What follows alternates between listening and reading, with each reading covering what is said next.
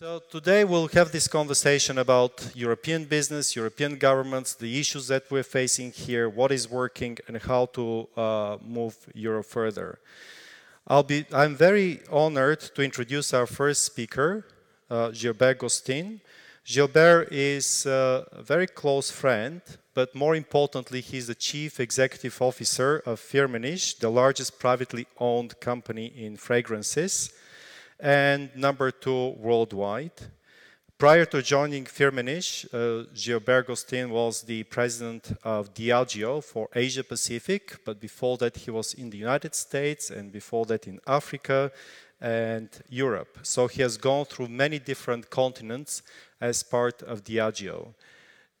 I think that it's also important to state that even though Gilbert somehow did not come to INSEAD, he was a very, very strong supporter, and still he's a very strong supporter of INSEAD. Please join me in welcoming Gilbert on podium.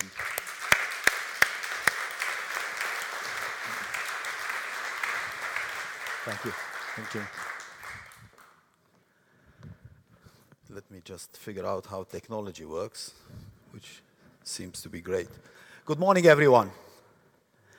I am actually delighted to be here today, and you will ask yourself, so why is he here? First, because I can't say no to Ilian. As Ilian said, you know, I praise myself to be a friend to Ilian, and I'm delighted also to be considered as a friend of INSEAD. Second, because as Ilian mentioned, I spent 5.5 years in Asia, based out of Singapore, running Asia before moving to Geneva. And there was one Chinese proverb that meant a lot to me, and I'll say it to you, not in Mandarin or Cantonese, but in English. And this Chinese proverb says, if you want 1 year of prosperity, grow grain. If you want 10 years of prosperity, grow trees. If you want 100 years of prosperity, grow people. And this is exactly what INSEAD does every single day. And through these conferences, it's a forum for us to exchange learning. I will definitely share with you my experience, but at the same time, I will learn a lot from these interactions with you today.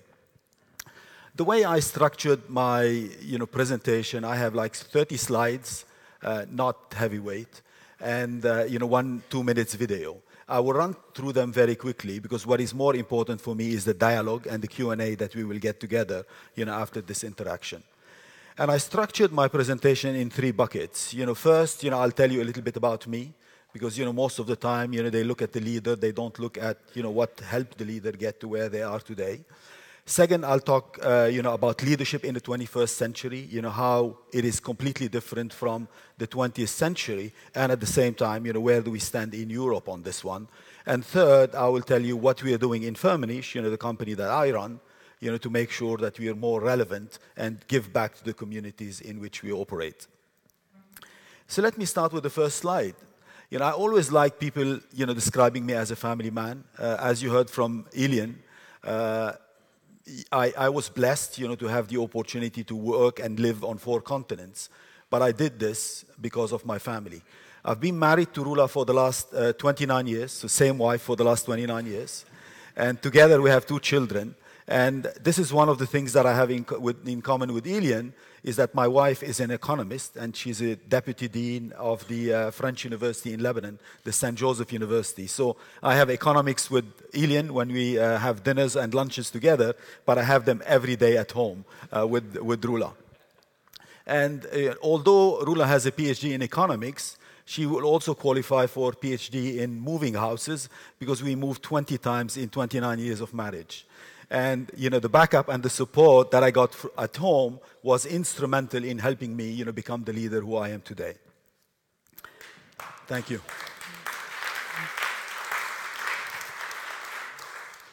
Let me talk a little bit about Firmenich. I will do it very high level. I know you could all go on our website and see what we do.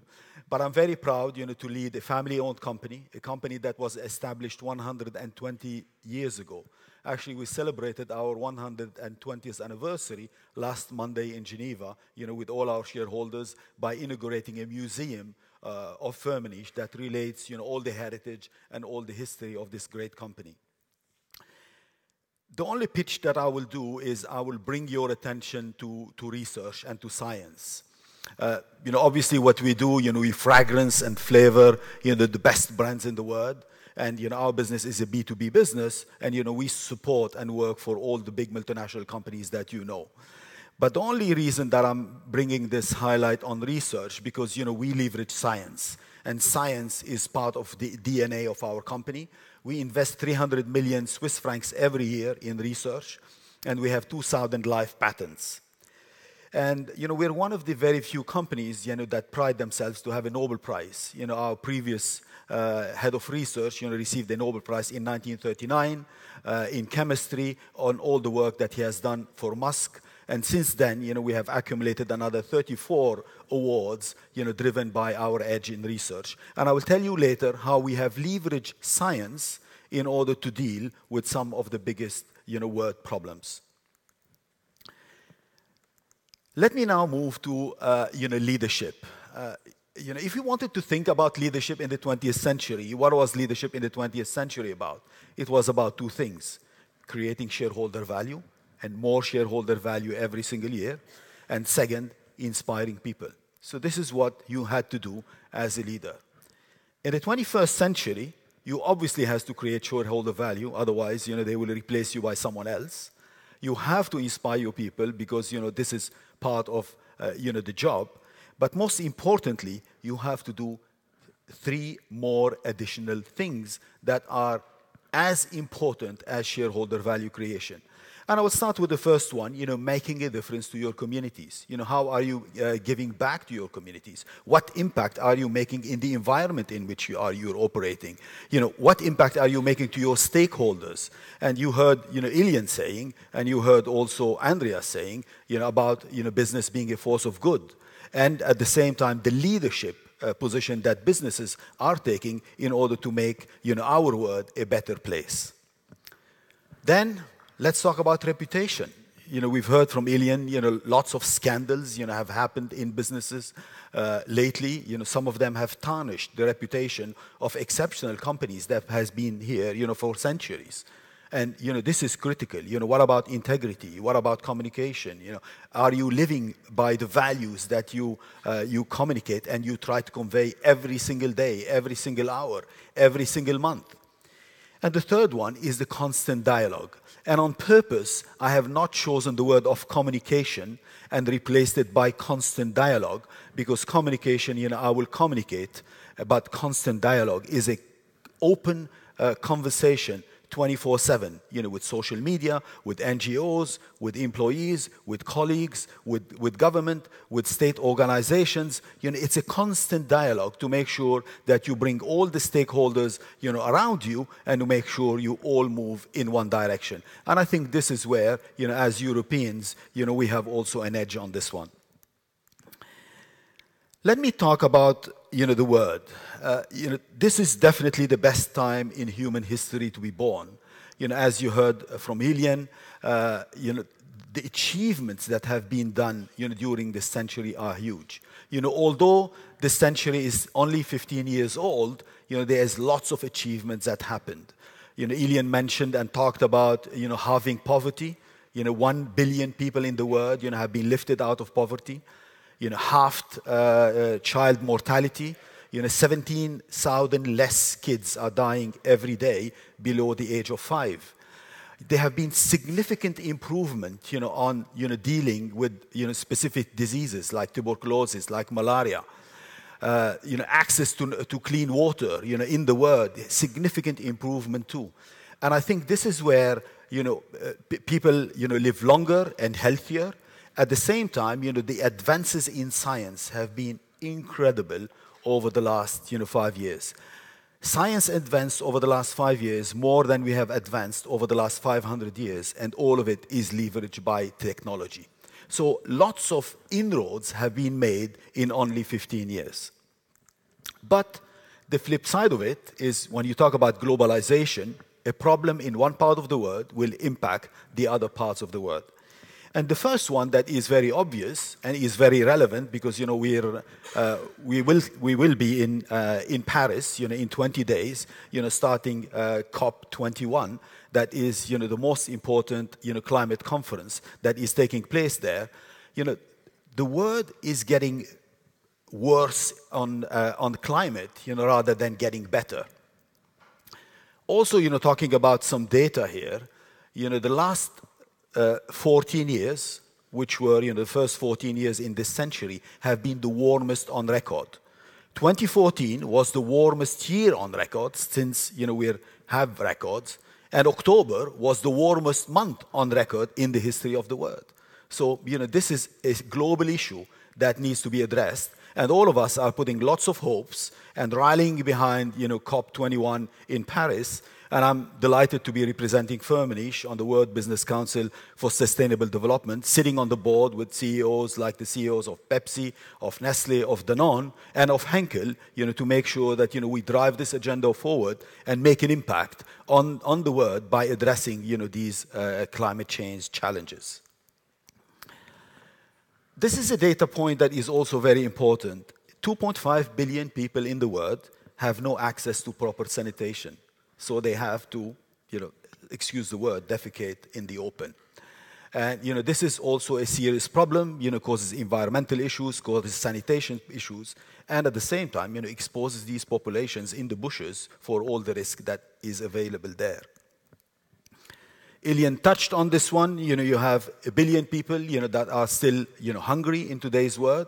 But the flip side of it, you have 1 billion people overweight. 1 billion people overweight, while we waste $750 million of waste food every single year. And just to feed the billion hungry people, you just need 80 billion of these 750 billion of waste to be able to feed the people that are sleeping hungry. Inequality, 1% of the world wealth is captured by 80 people. That is the equal of 50% of the world wealth and population. As you heard from Ilian, business is a force of good, and business made an impact everywhere. Just take some data points from the US. 40% of the US GDP is generated by companies that didn't exist 30 years ago. Take the data on emerging markets. Businesses in emerging markets, generate 60% of the GDP, 80% of the capital flows, and 90% of the jobs. And you heard Andreas talking also about the inroads that businesses are making in Europe. So business is a force of good, but at the same time, it's not only about job creation, it's about the impact that we will make in the communities in which we operate. Let me start by making a difference in the communities in which we operate. And this is where I feel very proud to say that European companies are taking the lead on this one. You could see companies like Unilever, L'Oréal, Nestle, and Danone, and their CEOs being Paul Polman, Jean-Paul Agon, Emmanuel Faber, or Paul Balke, have made sustainability part of their strategy. And this is ingrained in their culture, and they live and breathe it every single day, the way they operate, and it is embraced 100% in their strategy and in their structure. And it is being reflected in all the actions that they take across their organization everywhere around the world. Do you know this guy? I'll be surprised if you know this person. But I'll tell you, okay, so I see someone smiling and nodding here, which is great. This is Lars Sørensen. And Lars Sørensen is the CEO of Novo Nordisk, a Dane company. And, why am I mentioning Lars now? I'll tell you why. Do you know this guy? I guess most of you know. This is Jeff Bezos. Well, I'll tell you what's happening and why I'm putting Jeff Bezos and Lars up here. The Harvard Business Review did their CEO ranking just 2 weeks ago. It was published. And historically, over the last few years, guess who used to be number one? Jeff Bezos. Why? Because the metric that the Harvard Business Review used to use was financial performance. And on financial performance, Jeff Bezos and Amazon are up there winning and beating everyone. What they have done in 2015, they have added a new metric. 80% is still for financial measures, but 20% is around environmental, social, and governance factors. So the 20% brought down Jeff Bezos of Amazon to the 87th position, and these are only 907 companies ranked here. You go down from number 1 to number 87. Why? Because Amazon scored 828 over 907 companies on environmental and governance and social factors. So this tells you something about the metrics are changing now. In the word, yes, we want shareholder value creation. Yes, we want to, financial metrics are important, but shareholders and investors are also looking at what we used to call soft measures. They are now being considered as hard measures. And last, and Novo Nordisk, that is mainly in the diabetes, business, ranked, I think, 6 on the financial metrics, but they overranked, on their social, environmental, and other, soft metrics. So I think this is an element that is very important to take into consideration, that we are not being assessed against financial measures anymore, but we are being assessed against environmental, social, and governance factors, and the way we are giving back to our communities and the value we are bringing as leaders to the communities in which we operate. Let's move now to, reputation. Also, Ilian touched on this one, on reputation. If you think compliance is expensive, try non-compliance.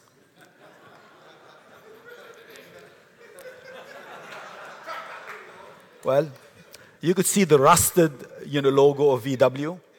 If you go back 1 year, this was the company that, have beaten Toyota, was the number 1 car company in the world. Where is their reputation now? Down the drain.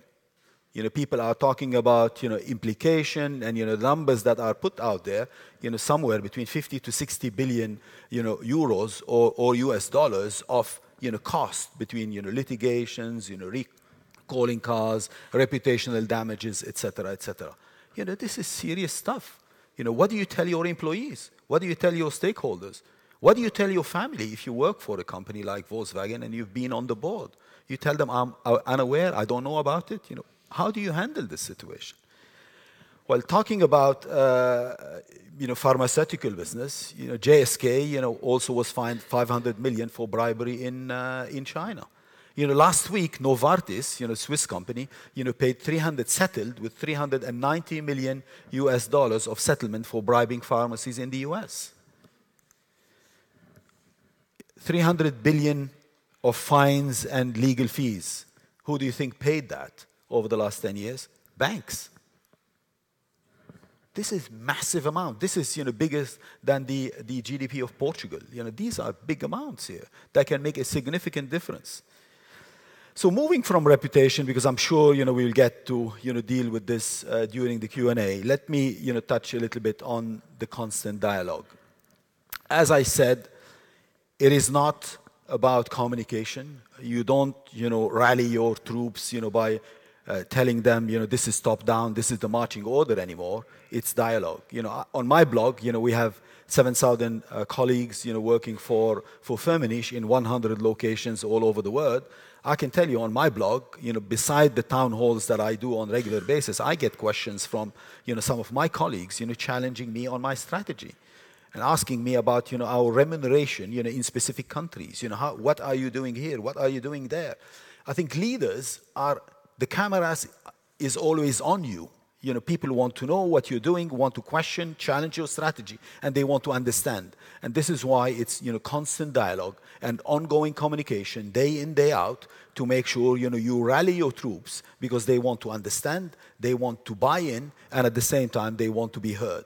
And I think as European, we're good at this because, part of, our fabric, we have works councils, sitting on our boards in some specific countries. We're always tuned, to talk to NGOs, and we respect NGOs. And at the same time, we have created things that, like self-regulating our industries, where, these bodies, are also effective. But it's a journey, and guess what? The bar will be raised on this one significantly. We need to keep, as leaders, be engaging more all the time because, this is a prerequisite for the job. To wrap this up, I'm moving now to the third section. So I want to tell you what we are doing in Firmenich, to bring more value to the communities in which we operate, and how are we leveraging science, to address, for example, hygiene and sanitation, health and nutrition, and some of the big word problems. So I will move through these slides, very quickly, so I can allow time, for our engagement and our dialogue. So I touched on this one. We will be participating in the COP21 in Paris in 20 days' time. And I feel very proud, to be sitting on the World Business Council for Sustainable Development, especially on the Sustainable Lifestyle Board, to contribute in moving this agenda forward. And I am very pleased to dedicate the time, the energy, and the passion that is required to make sure that we move this agenda forward. I touched on the sanitation issue, and mainly 2.5 billion people who don't have access to normal sanitation. As a company, we've partnered with the Bill and Melinda Gates Foundation. Actually, the Bill and Melinda Gates Foundation came to us and gave us a grant of $6.5 million that we've matched with $6.5 million from our internal resources to reinvent toilets in emerging markets and come with solutions, leverage our science and our knowledge, to make sure that we cover malodor in order to make sure that, when these consumers, have access to these toilets in the new emerging world, they could still do so, with the certain high norms of sanitation and hygiene. And this is why we're leveraging, our biggest research center, in New York, where we have our scientists, working that have, so much advanced on, understanding, how, sensors work in the nose and, identifying additional receptors and impacting these receptors by blocking odors and, enhancing other odors. So we'd come with a solution, hopefully within the next 2 years, that can, address, this, word challenge. The second one, we're using our taste modulation technologies, to fight obesity. And this is why, we have leveraging science here, and we have new technologies that are already available, that exist in the market, where we could reduce 50% of the fat, 50% of the salt, and 50% of the sugar while maintaining the same taste. And as all of you know, we have acquired taste as consumers, and if we want to eat some stuff that doesn't taste good, we have the tendency, to deflect to more fat, more sugar stuff. But if I can still have the same pleasure and the same taste, I will go for the healthier solutions. And this is what we have been driving, over the last 18 months aggressively with our strategic partners. Carbon footprint, you could see the ranking, and we're very proud to feature, on the list of these exceptional companies, and to make sure that we always raise our ambition further. These are the 2014 ratings, and I know the 2015 ratings will be out soon. Safety and sustainability is critical also for us. Last week our colleagues received in the US the DuPont Award for Safety and Sustainability. And as most of you know, this is the Graal of the awards in safety and sustainability in the world, and we feel very proud of that. Our colleague, Beranger, was voted by the Ethical Corporation last month, actually in October, as the head of sustainability of the year 2015 because of her drive and passion behind our sustainability agenda. And we are also the recipients of a Campbell Award that is perceived as like the Nobel Prize also, in this field. We are very proud to be equal payers because, lots of people, talk about diversity, but, don't walk the talk. And, we have been, assessed for equal work in Switzerland, that is, our biggest employment base, where we have 15,000 of our colleagues. And the second one in the US, where we have the second biggest base, where we have also an equal workforce of 1,500 people. And we felt very proud that, we came out where, we are paying, our female colleagues that do at equal capability, the same job. Actually, they are paid 0.8% more than their male colleagues. And we have run the same research in the US, in our New York offices, and it is the same. And, we feel proud to be walking the talk on this one too. I need to apologize from Ilian here, because I realize that I'm at an INSEAD conference, and I'm talking about, two other universities. But the only reason I'm doing this, we have just done 2 endowments, one with EPFL and one with Stanford. And to mark our 120th anniversary as a company. And mainly we have done this in the field of neuroscience and sustainability. And I know, INSEAD is not into neuroscience, and that's the only reason that, we went to EPFL and Stanford, and we didn't go to INSEAD. But this tells you something that, we're not stopping where we are today. We're investing in these chairs, to make sure that, we keep, leveraging our science and leveraging the intellectual power that is out there, to make sure that we make great inroads in this field. We've also, forced, EPFL and Stanford, to work together on creating these MOOCs for Africa. And as you know, MOOCs are these massive online courses. And the reason that we've done this with EPFL and Stanford, because EPFL are the biggest in Europe in MOOCs. They have 750,000 students on MOOCs.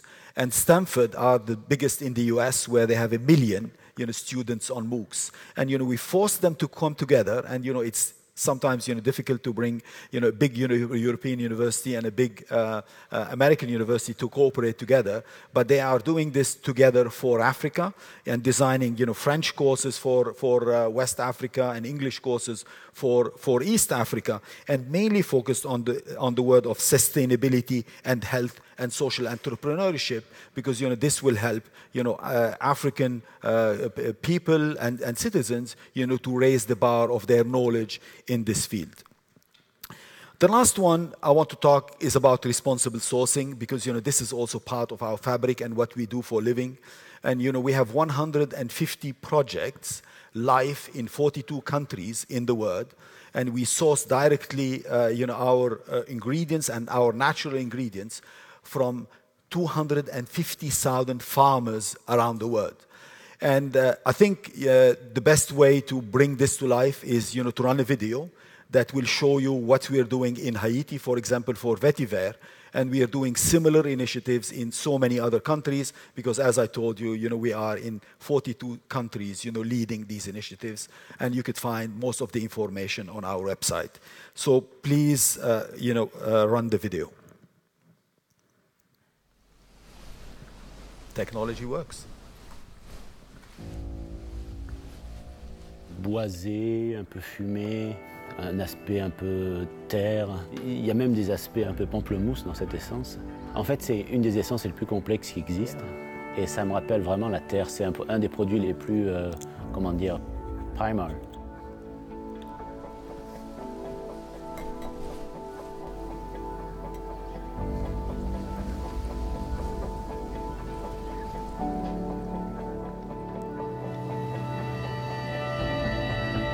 Venir à la source des produits naturels, c'est très important, je trouve, pour la connexion que j'ai avec ces produits en tant que parfumeur, parce que ça me permet de comprendre mieux le produit, d'avoir une meilleure vision de ce qu'on pourrait en faire.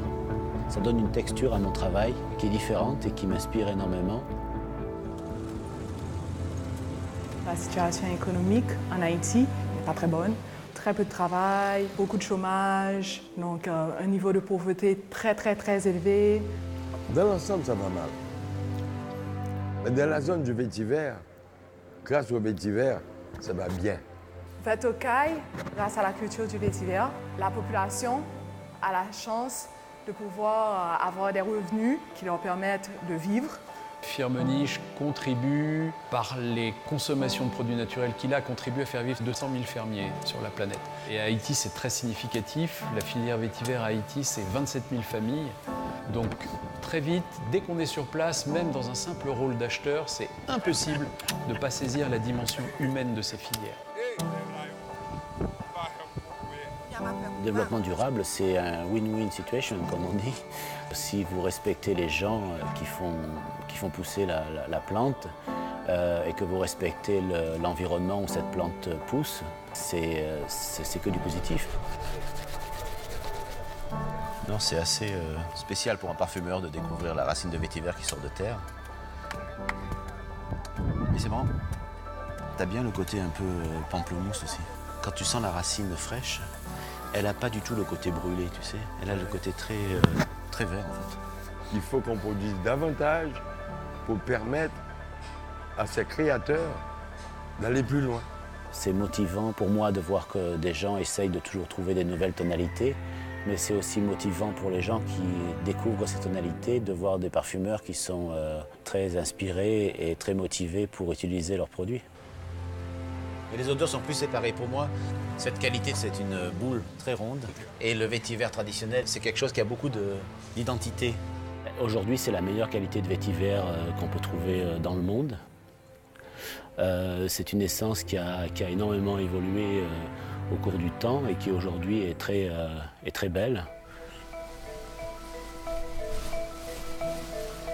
Ghostine est certifié EcoCert, biologique depuis 2010 et Fairtrade, donc équitable depuis 2012.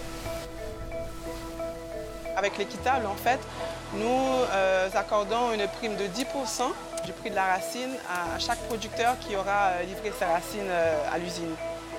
De son côté, Firmenich, l'acheteur final de l'essence, accepte de payer son essence 3% plus cher que le prix normal et ces 3%-là sont reversés directement à la coopérative pour des projets autour de la santé, autour de l'environnement. C'est eux et eux seuls qui le décident. Vous avez choisi tous ensemble d'utiliser ces fonds pour la santé, pour des projets santé.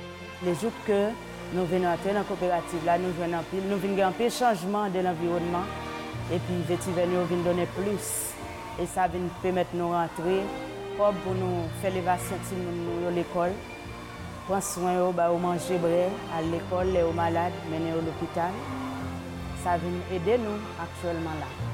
Maintenant, ils sont vraiment beaucoup plus proches de nous parce qu'ils voient les choses qui bougent. Ils voient les choses qui se mettent en place, ils ont vu l'école se construire, ils ont vu les rentrées scolaires qui se passaient bien, ils ont vu qu'on les aidait, qu'on aidait les enfants.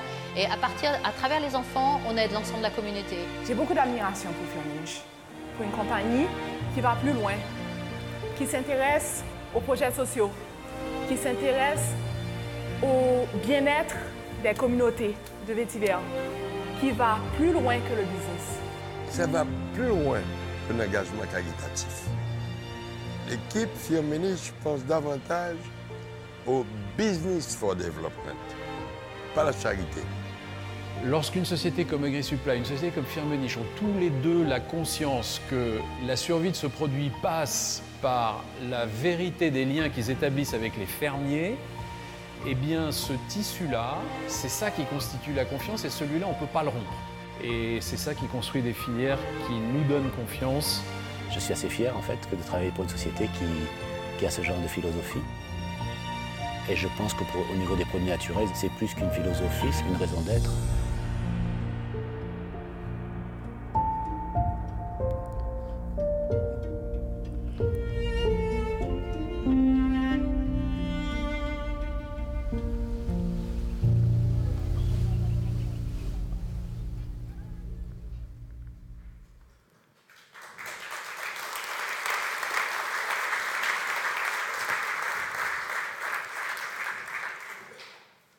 I feel very proud to working for a company that is also not only creating value for its shareholders, but at the same time giving back in the communities in which we operate.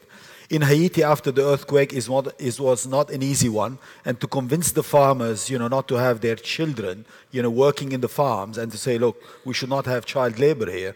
They should go to school. They said, we have no school. We said, okay, look, it's not our business, but we'll build a school for these kids to make sure they have a place to go and at least they can have a better future. So I want to thank you for listening to me this morning, and I will turn it to Ilian, who will facilitate the Q&A. Yeah. Thank you. So, do you have the microphone? So we have a few minutes for questions. Think about your questions. I'll start first. Obviously, you talk about leadership for the 21st century, but when we look back in the last few months, in the last few years, we have seen mostly failures of leadership that appear in newspapers. People talk also about successes, but much more about failures. Why do you think this is happening? I think it's a very good question, Ilian. I would say it's down to three things. First, it's human failure, because it's people failure. Second, it's a culture in the organization. And third, I think it's lack of leadership. And it's the combination of these three, that leads you to this place. And I think sometimes in European companies, we don't take seriously FCPA and Anti-Bribery Act. Because, people say, oh, Anti-Bribery Act is in the UK, so this is relevant for the UK. FCPA, that is the Foreign Corrupt Practice Act, this is in the US, it might be relevant to the US. They don't understand that, this is the way, the word is regulated. And it's mainly people failure and, a pandemic culture that is not good enough, where people don't escalate, because lots of people know about these things. So take the Volkswagen issue. Don't you think that there were people in the company who knew about this happening? Did they escalate it to the board? If the board is aware about this, they will deal with it. But maybe the culture is not a culture where, this is escalated to senior management. It's actually, it makes us a little bit skeptical and cynical, because the CEO, chairman of Volkswagen, Martin Winterkorn, was number 21 in the Harvard Business Review top CEOs. And it has destroyed a lot of trust, I think, in business when you look at how you can hide these things. But actually, let me go on something else. Today, the conference here is about Europe and European competitiveness. You talked a little bit about Europe and some European companies. How would you link, what do you think it is the importance of leadership and good leadership qualities for taking Europe where it should be? Yeah. Look, I think competitiveness is very close to my heart, because, this is part of, our survival. And, Andreas, in his opening word, talked also about, competitiveness in the word. I think what we need in Europe, we need optimism in Europe. And, we don't have enough optimism today. And at the same time, we need to leverage our strength. Because, when we look at Europe, Andreas, talked about, Eastern Europe, Western Europe. So we have pockets of strength and big pockets of success in Europe, because we have the opportunity here to have, developed economies and emerging economies and developing economies. The Scandinavian model works, in Scandinavian countries. You have countries like Austria, like Switzerland, like Luxembourg, that have created their own ecosystem. Take Germany, for example, they've created an ecosystem that works. So how can we leverage, the strength that we have in Europe, to make sure that, the competitiveness of Europe, moves forward? Now, if you look at the data is not good. And I'll just, mention a few numbers for you. In 2007, before, the global crisis, 40% of the word GDP used to, 40% of the word FDI used to be invested in Europe. Guess what is the number, last year? 20%. So this was halved. If you take, the global companies, out of the 2,000 top companies in the world, 600 used to be European, back in 2007 or 2008. There are 400 now. So the world is moving on. The world is moving on, and, it's a zero-sum game. You don't win, someone else will win, either in the US or in emerging economies that have, the level of ambition and the level of optimism that is required. And this is where, we need this partnership between public and private, to be able to move the competitiveness of Europe forward. I strongly believe we have, ecosystems, and, we have the fundamentals, and we can take bits and pieces, to make it work. Are we, creating this environment where we could foster, startups and encourage them, a la BlaBlaCar, to succeed and win in Europe and, prosper in the economical environment that we have. And that's what we owe to the next generation of leaders. We have to create these platforms for them. Okay, excellent. Questions? There is one in the back. Yes, please introduce yourself, and there is a microphone. Thank you. Michael Hirt, management consultant and growth expert. Mr. Ghostine, thank you very much for your insightful presentation, and thank you for your impactful work. We're talking also about leadership in the 21st century, and what I noticed with many of my clients is that they are faced with disruptions, either internally created, as we have just mentioned, or externally created by the marketplace. And the question is less and less how to have the perfect organization, but how to have the right level of adaptiveness and reaction to change a fast-changing environment. And I would be very interested to hear your view about this and how you are fostering this in your organization. Yeah. Look, I want to thank you for your question. And it is thought-provoking because we're competing in a global world today, and there is a war for talent. And if you want to win, you want the best leaders and the best talent. And the most talented people will end up joining companies that have a great reputation and they have a great culture. So starting with the reputation first, it's critical to say, okay, these are the values of the organization, these are the fundamentals of the organization, and you bring them to life in all of your actions. So it's not only on your website, they are alive in all your actions every single day. And that's how your colleagues will become your best ambassadors, and at the same time will help you drive the cultural change that you need. And at the same time, you need to avoid greed, because sometimes greed gets you into embarrassing situations. Take the Tesco overstatement of their profits, overstated profits by 260 million. It's driven by the pressure of the city and performance, and where we need to be open and transparent. Take the Toshiba scandal also, that it was similar in Japan. So where people need to be open and transparent to say, look, these are the challenges, that's the way I'm dealing with them, and people will be surprised how their organization will rally behind them when they show vulnerability and open up to the challenges they have, and everyone will rally behind it to address them. Okay, thank you. There are two questions there. John?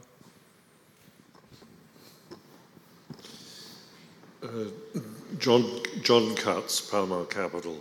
You very kindly put up a statistic on the presentation where you said 300 billion had been paid in fines. Do you know how that money was deployed? And do you not think that perhaps as European business leaders we might encourage the recipients of those fines to invest a considerable amount of their money in the education of integrity? Because what you have described is in fact, in the case of Volkswagen, the objectives of senior management were not linked to integrity. If you look at Bayer, part of their whole story as a corporation is to maintain a high level of integrity. When Siemens paid their considerable fine as a result of their own misdemeanors, $100 million was invested in education to improve the standard of integrity and ethic. Now, this is an area perhaps where INSEAD could also play a leading role, but I think it's also important for business leaders in Europe to say to the rest of the world, it is possible to be successful in business and maintain a very high level of integrity. I'm spending about half my time at the moment in China and explaining to business leaders in China that it is possible to do business in the world, maintaining a high level of integrity is something which they still find culturally difficult to understand. But if you stick to your guns, it does actually work. But it requires a level of cohesion amongst business leaders. And I think the Europeans have a natural ethic which I question in America, which is a regulated economy. This concept of self-regulation is something that we've had to live with, as it were, culturally for longer. So is this something which you can identify with? 100%. I think what you're saying is music to my ears, and you're definitely right. Some of these fines, a certain percentage of these fines need to be invested in education. And thank you for bringing this to our attention. Thank you. There was one more question, and actually, because you mentioned INSEAD, what we do, there have been a lot of criticisms recently that business schools are not paying too much attention to teaching integrity or ethics. I think that actually it's very difficult to teach ethics because people have different values. But I think that in many cases what happens is that people make mistakes because they have biases and blind spots, because they end up going into a trajectory without really reflecting what they're doing. So what we're trying to do now, and I think that business schools are unique in addressing this. I don't think that in engineering schools you're talking about these things. But what we're doing is that we have these classes where we show them how biased their decisions can be if they do not reflect and they don't consult with everybody else. And I think that it's a very important distinction, because sometimes when you try to preach values, people react negatively. If you try to tell them, look, you have to be consistent with your values, just make sure that you understand the implications of what you do relative to your values. And I think that that has been working relatively well. Final question, and then we have to stop. Is it on? Yes. Stefan Wirtz, I'm considering my age now teaching at universities in China and Europe, and it's exactly what you referred to. I'm teaching business ethics. Therefore, I thank you very much for the fascinating presentation. And I would like to ask the question, if we refer to Asian companies and European companies, American companies, and I take the fact that you're from Lebanon, isn't it interesting that we are talking about Christian companies, Asian companies? What do you think will be the contribution in 30 years by Islamic companies? And you lived in that area. Thank you. Thank you for your question. I don't think it's driven by religion. I think it's driven by ethics, and it's driven by fundamentals. And you could see, all over the world, in great systems, where, you will find failures and lapses. I think maturity and education plays a very important role. And education starts at home, because that's where you discover the do's and don'ts, and what is the right thing to do or the wrong thing not to do. And at the end of the day, I think as long as we grow up understanding very well that there is not a right way to do a wrong thing, we will be fine, and this is universal. Okay. Well, join me in thanking Gilbert for his fascinating presentation. Thank you. Thank you, Ilian. Thank you very much. Thank you very much. Oh, perfect.